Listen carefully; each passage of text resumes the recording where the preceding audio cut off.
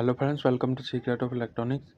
In this video we will design a Atmega328P microcontroller based weather station PCB using KiCad software. Open the KiCad software and create a new project. I am naming this project weather station. If you want to give it a different name, you can do so. After creating the project, you will see two files. The first file is for the PCB layout design and the second file is for the schematic. We cannot design the PCB directly. Before designing the PCB, we need to create the schematic. So open the schematic editor by double clicking on the schematic file. After opening the schematic editor, you will see a blank schematic sheet. Now we need to add component symbols to the schematic. So open the symbol library. First we will add the main microcontroller. Search for the Atmega328P and after finding it, select it and place it anywhere on the schematic sheet. After this, create a plus 5V net level and connect it to the VCC and AVCC pins of the microcontroller. Open the power symbol library and search for GND. After finding it, select the GND symbol and connect it to the GND pin of the microcontroller. Now we need to add a DC jack to power the circuit. So open the symbol library again and search for DC jack. After searching, select barrel underscore jack underscore switch and place it anywhere on the schematic sheet. Now connect the plus 5V net level to pin number 1 of the DC jack. This way, the software will automatically connect the VCC and AVCC pins of the microcontroller to pin number 1 of the DC jack. Connect pin numbers 2 and 3 of the DC jack to the GND symbol. We will use a 5V adapter to power the circuit, so I am changing the value of the DC jack to DC 5V power. This is optional. If you do not want to change the value of the DC jack, that is perfectly fine. We know that the microcontroller needs a crystal oscillator to function correctly, so open the symbol library, search for crystal oscillator, select crystal and place it near the XTL1 and XTL2 pins of the microcontroller. After placing it, connect both pins of the crystal to the XTL1 and XTL2 pins of the microcontroller. Now we need to connect two ceramic disc capacitors with the crystal oscillator. So open the symbol library and search for capacitor. After searching, select C and place it close to the 1 pin of the crystal oscillator. Connect one terminal of the capacitor to one pin of the crystal oscillator. Next we need to one more capacitor. So select the first capacitor, copy it and paste it near the second pin of the crystal. Connect one terminal of the second capacitor to the second pin of the crystal. Connect the remaining terminals of both capacitors to the GND symbol. We will use a 16 MHz crystal oscillator. So change the value of the crystal to 16 MHz. We will also use two 220 picofarad capacitors. So change the value of both capacitors to 220 picofarad. Now we need to add the SSD1306 OLED display, but it is not available in KiCad, so we will use a 4-pin connector instead. Open the symbol library, search for connector, select a 4-pin connector and place it anywhere on the schematic sheet. Change the value of this connector to SSD1306 OLED. Add a net label named SDA and connect it to the first pin of the OLED connector. Add another net label named SCL and connect it to the second pin of the OLED connector. Copy the plus 5V net label, paste it and connect it to the third pin of the OLED connector. Connect the fourth pin of the OLED connector to the GND symbol. Now we will use the 4-pin DHT22 sensor module. So add another 4-pin connector and change its value to DHT22. Connect the first pin of the DHT22 connector to the plus 5V net level. Add a new net level named data and connect it to the second pin of the DHT22 connector. In the sensor module, the third pin is not used, so connect a no connection flag to the third pin of the DHT22 connector. Connect the fourth pin of the DHT22 connector to the GND symbol. Now connect the STA net level to pin number 27 of the microcontroller and connect the SCL net level to pin number 28 of the microcontroller. Open the symbol library, search for register, select it and place it, then connect it between the reset pin of the microcontroller and the plus 5V net level. Connect the data net level to pin number 4 of the microcontroller.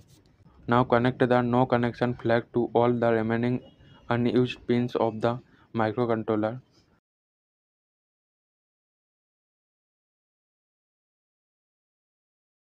Next run the ERC. As you can see, after running the ERC, we are getting two errors: input power pin not driven by any output power pins. To solve this error, we need to connect the power flag to all power input pins. Open the power symbol library and search for PWR flag. After searching, select PWR underscore flag and place it near the DC jack. After placing it, connect it to the plus 5V net level.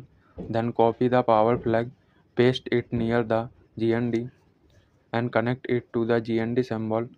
Now run the ERC again and this time you will see that there are no errors. Now we need to assign footprints to all components. Select the DC jack, open the footprint library and search for DC jack. Select the 3-pin DC jack footprint and click OK. After this, select the crystal oscillator, open the footprint library and search for crystal oscillator. After searching, select the 2-pin crystal oscillator footprint.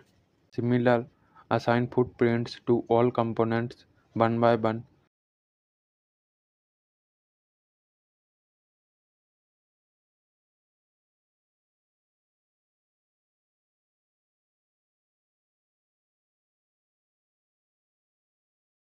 After assigning the footprints, close the schematic file and open the PCB file. Once the PCB file is open, go to the board settings, remove unnecessary layers and click OK. Open the board settings again and select blue for the front and back mask. Under the physical stack up section, set the minimum clearance and minimum track width under the constraints section. After this, click OK, then click on Update PCB under Update PCB from Schematic in the Tools menu. After clicking Update PCB, you will see all the footprints of the components used in the schematic. Now select the edge cuts layer and draw a rectangle.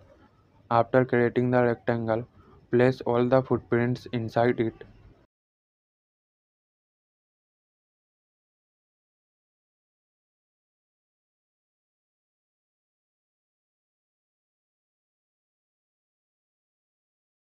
Once all the footprints are placed, update the 3D model of the SST1306 OLED display connector.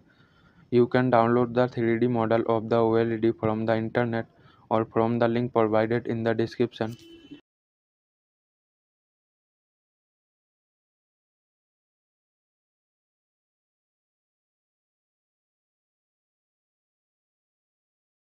Similar to the OLED 3D model, update the 3D model of the DHT22 sensor connector.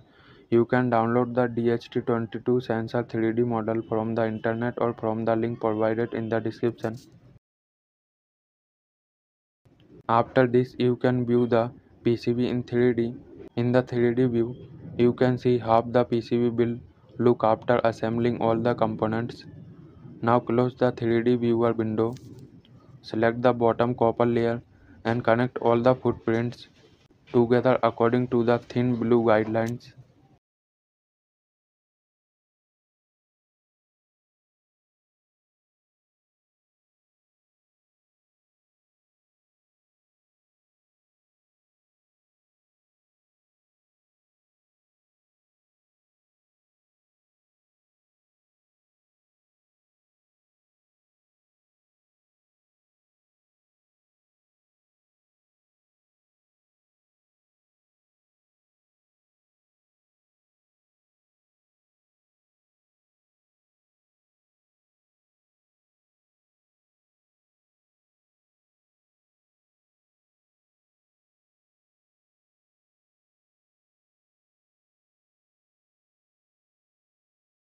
To add a jumper or track in the front copper layer, place a by at the end of the track and add another by on the second track.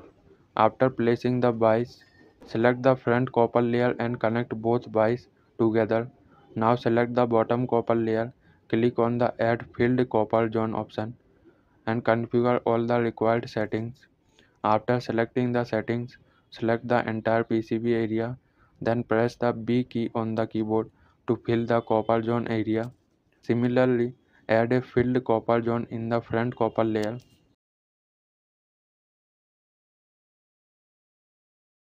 Now in the 3D viewer, you can see the PCB where the PCB does not contain any information to indicate the sensor directions or the required voltage.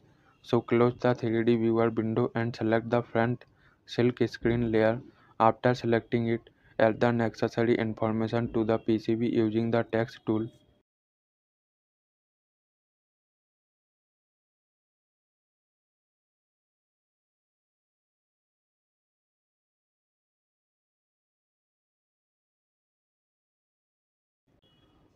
Now as you can see, the information is visible on the PCB in the 3D viewer.